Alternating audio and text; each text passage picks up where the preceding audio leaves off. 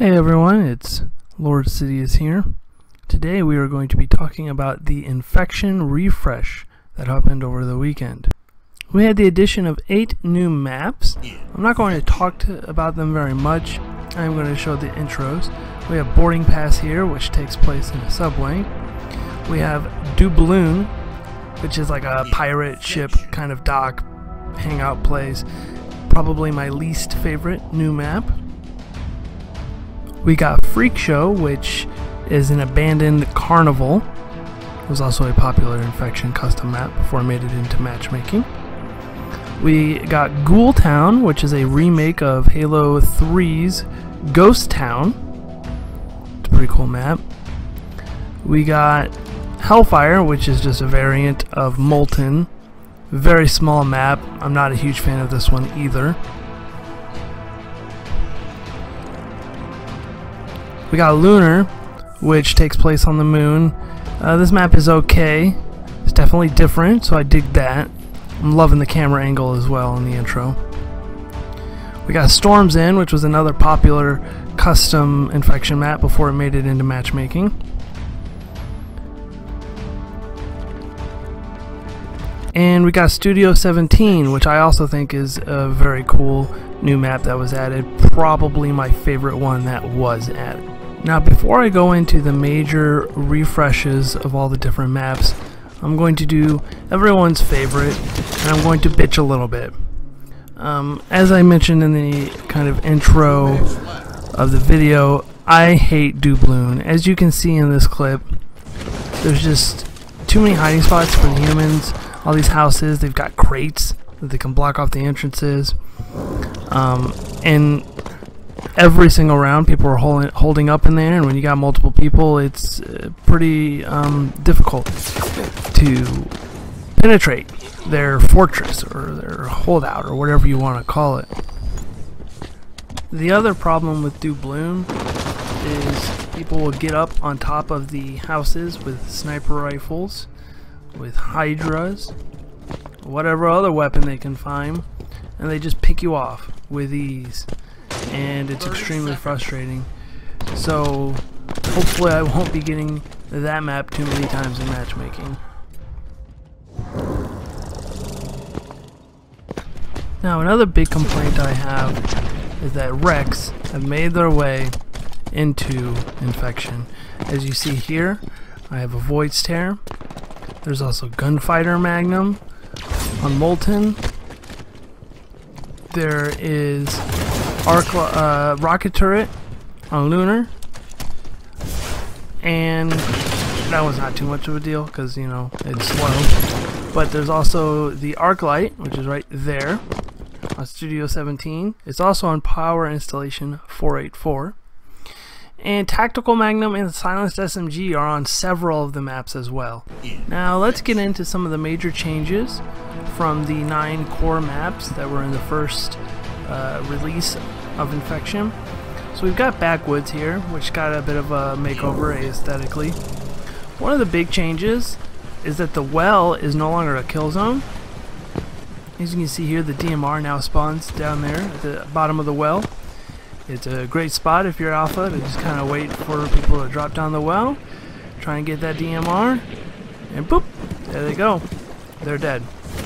I actually like that. I kind of thought it was weird that the well was a kill zone in the original. It's pretty cool that they've changed that.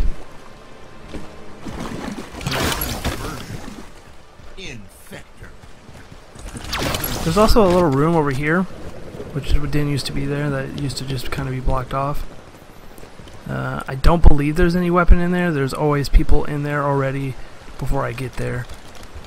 And the cave area over here, where people used to kind of chill out, is a lot different and a lot easier for zombies to. Now let's talk about Black Friday, which was one of the most broken maps in the original Infection playlist.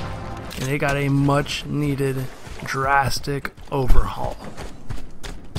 First change, as you see here, the place where people would hide under with the rocket launcher is gone. Over here where people, the CE pistol spawn and people would camp and all that stuff, it's been completely remastered, changed, and I'm loving the change right there. Makes it a lot more open and maneuverable.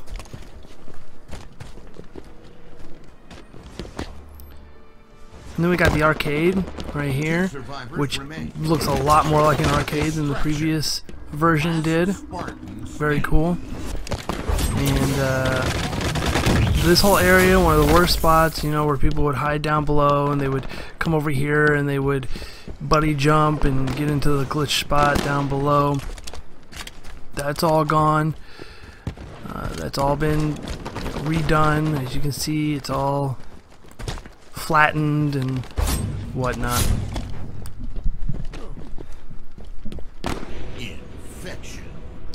Drill site, I'm not going to really spend too much time on. The refresh was mainly a aesthetic, not, you know, maybe a new crate here and a new crate there. Same thing for Malignant, mainly a aesthetic with very few minor changes.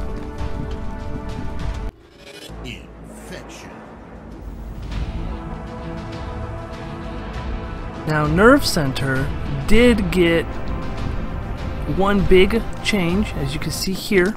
This whole area is blocked off.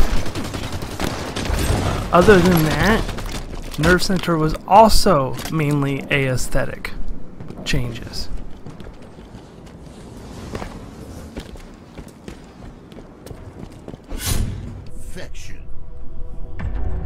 Power Installation 484 also got a lot of changes, got quite the makeover. First off, you know, right where you spawn in right here, one of the common first spawn parts is completely different, completely remodeled, things added, things taken away. It's, you know, not as linear as it was before. Also, the rocket launcher has been replaced with an arc light. I'm not sure if the arc light spawns in the same spot that the rocket launcher spawned in, but as you can see it there, it has replaced the rocket launcher. And the pistol and the splinter grenade still spawn right there, but somebody had already taken it. As you can see, there's this little building right here that wasn't there before, which is good because people would get up there with a sniper rifle and just, you know, bang bang all day. Like I said, Power Installation 484 got quite the makeover. One of the biggest changes, as you can see right here, is this whole area has been blocked off. You can still go, you know, down through the stairs with that switch, but boom, wall. You can't. There's no Gauss gun over there. I know it's still on the map, but I'm not quite sure where it is on the map. Up there where I was shooting is now where the Halo CE pistol spawns on Power Installation 484. Riptide, again, mainly aesthetic changes, won't be talking about it. Station Zulu, biggest change was aesthetic. As you can see, it looks like it went through a deep freeze. But also, the two pistols on the map seem to not be there anymore. As you can see here, the main pistol right at the beginning is gone, and the second pistol spot also did not hold a pistol.